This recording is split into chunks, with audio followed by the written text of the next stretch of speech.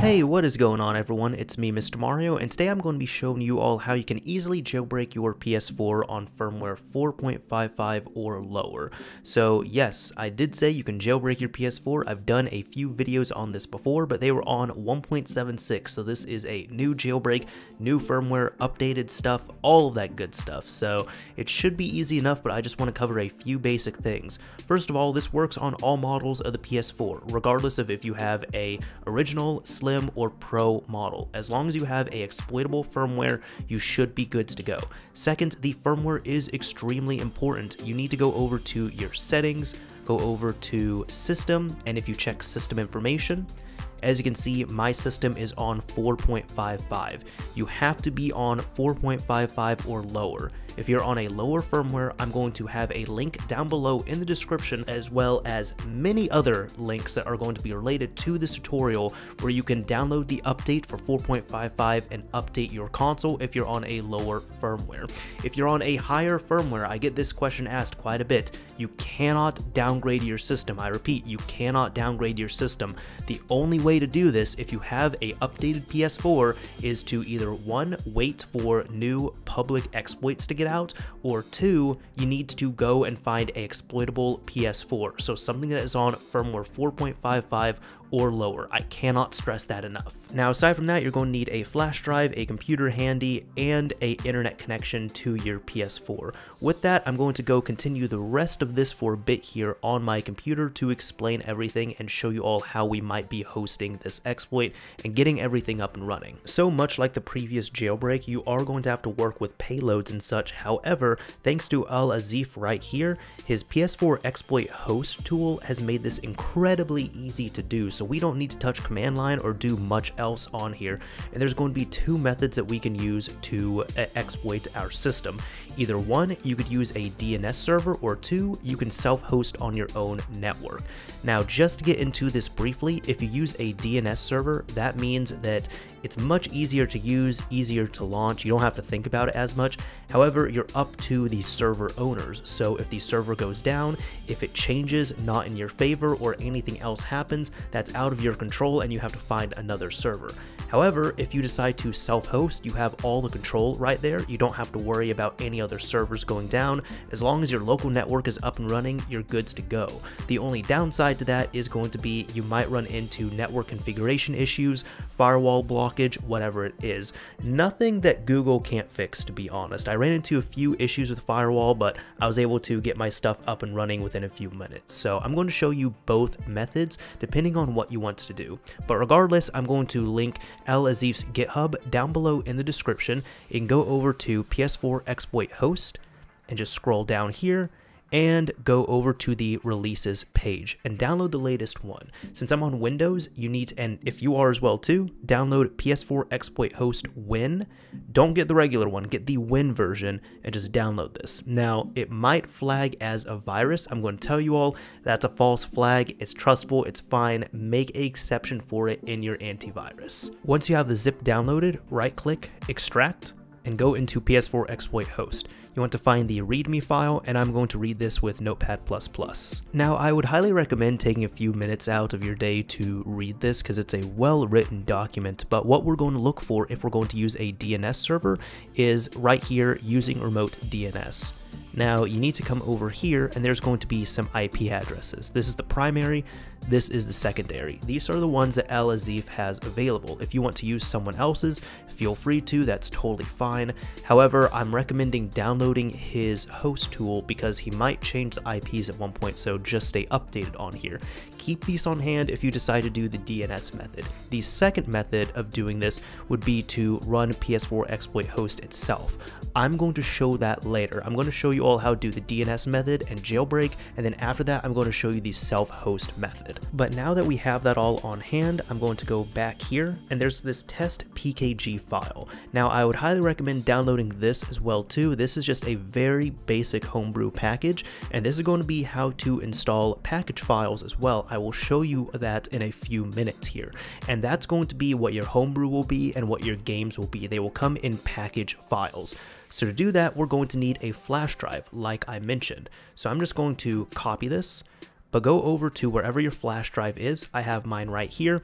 Make sure you back up anything that you need off of it, right click and format. Now I have a 32 gig flash drive, it's USB 3, and there are two file systems that work for the PS4, FAT32 and exFAT.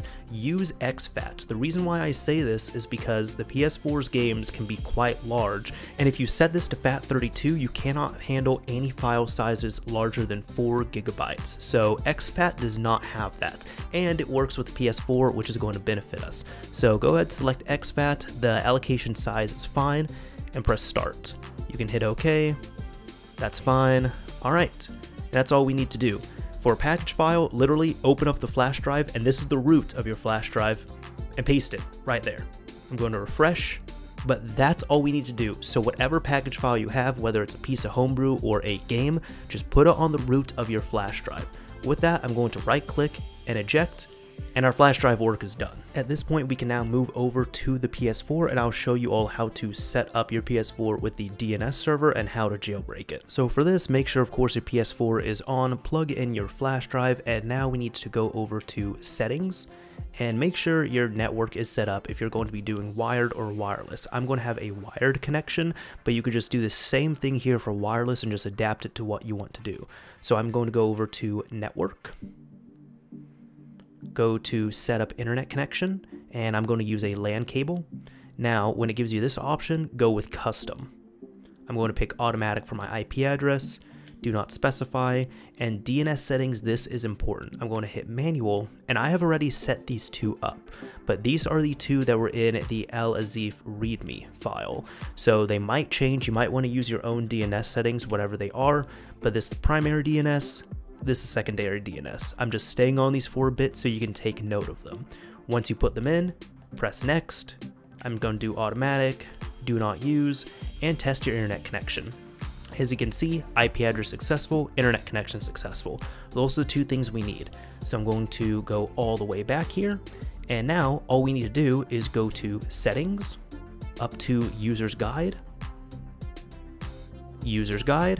and check this out. Once the web page loads, it's going to bring it up like this. So you can go to 4.55, and the first thing I'd recommend you do is press disable updates. That way, now this is what it's going to do. It's going to load in the exploit, the payload's been dropped, you're all set, disabled updates. So now your PS4 will not be able to download any new updates, meaning that you cannot accidentally update it through the internet. If it gives you a notification saying that it's downloading the latest update, it will fail out on you, so you don't need to worry about that.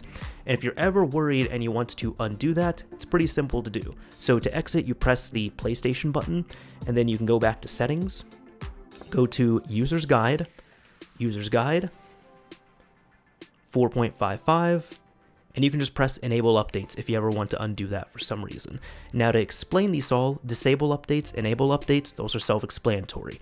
For dumper, this is what you need to use to dump your games. I'm going to go over that in a later tutorial. FTP, this is to enable FTP access, so you can transfer files to and from your PS4. HEN is the homebrew enabler. This is what we think of with the jailbreak. So this is going to be the actual jailbreak. And now for original, this is going to just have you sit at this screen right here where your system is waiting for a payload, and you can pop in a payload, do whatever you want to. So that is all of them explained. And I'm going to just exit out of that again, go to the screen, and enough messing around, I'm now going to jailbreak the system. So you need to go to your user's guide again, 4.55, and press HEN. Wait for this. And if it says there's not enough free system memory, just hit OK. It will refresh the page and try again. Hit OK. It's never taken twice in a row, but let's see. And there we go. And now it says welcome to PS4 HEN.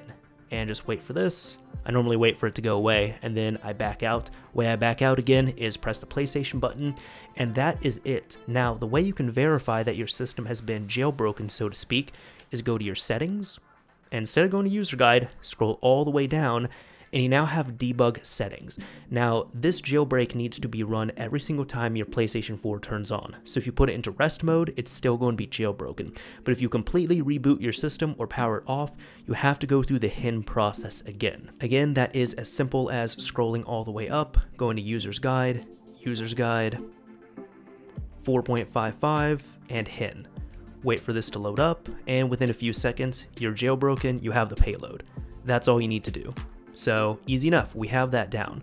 Now you can go back over to your settings, and I'm going to show you how you can install a package file.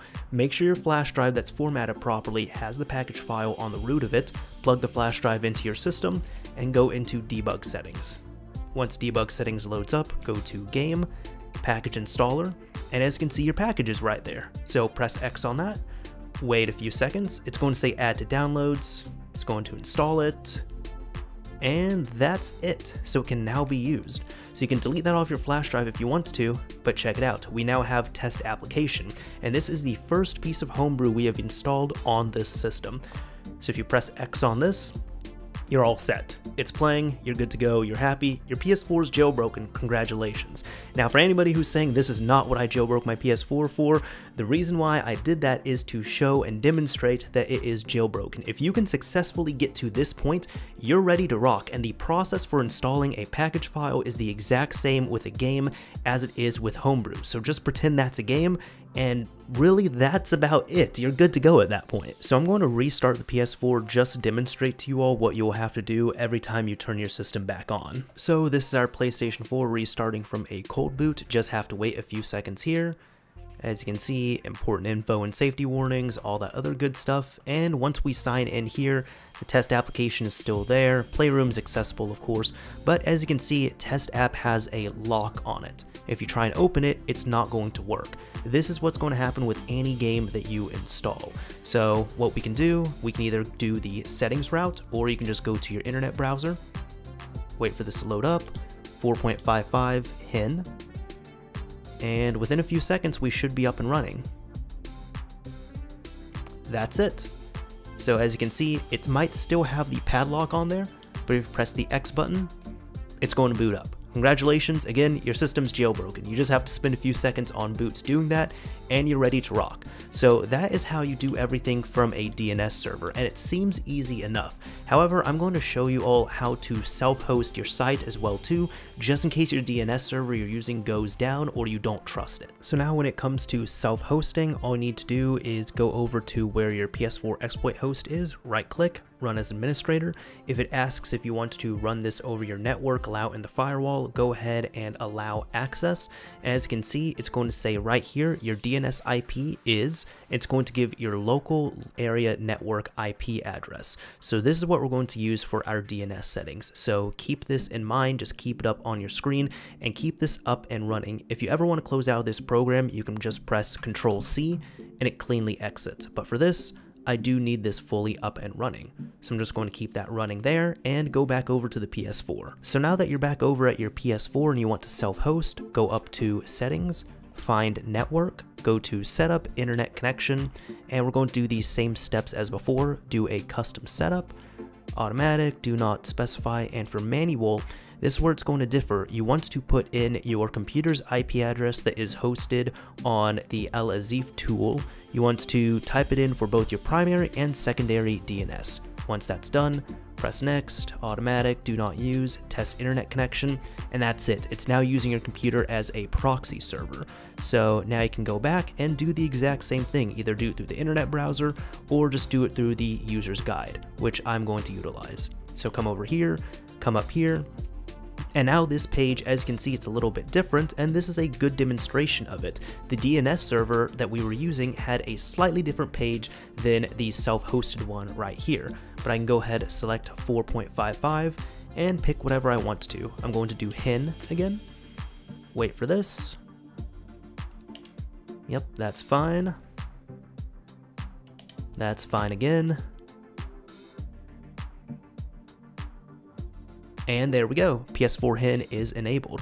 So that is it. So as you can see, both have their pluses and minuses. If you can get around any type of issues you might have in regards to a firewall setting, I would highly recommend just self-hosting, so that way you can just rely on your own payloads, you can customize it to your liking, whatever it is. However, if you just want to be lazy and do this whenever you want to and not rely on having your computer and a host up, then you can use a random DNS server that would be available. Anyways, that is it for the tutorial tutorial here, your PS4 is now on version 4.55. It has been jailbroken, the internet browser is unlocked, which is the most important thing here that we're needing to do just for ease of access, and you can now install package files. Again, if you ever want to play around with a package file, a game, whatever it is, you have to run that HEN payload every single time you reboot your system. But that's about it for this tutorial. I do have a few other PS4 4.55 related tutorials in the works right now, so if you are interested, please stay tuned. Anyways, this is Mr. Mario signing off. Thank you all for watching, everyone. If you enjoyed this video, a like would absolutely be appreciated, and if you disliked it because you don't want to run payloads all the time, a dislike is fine as well too.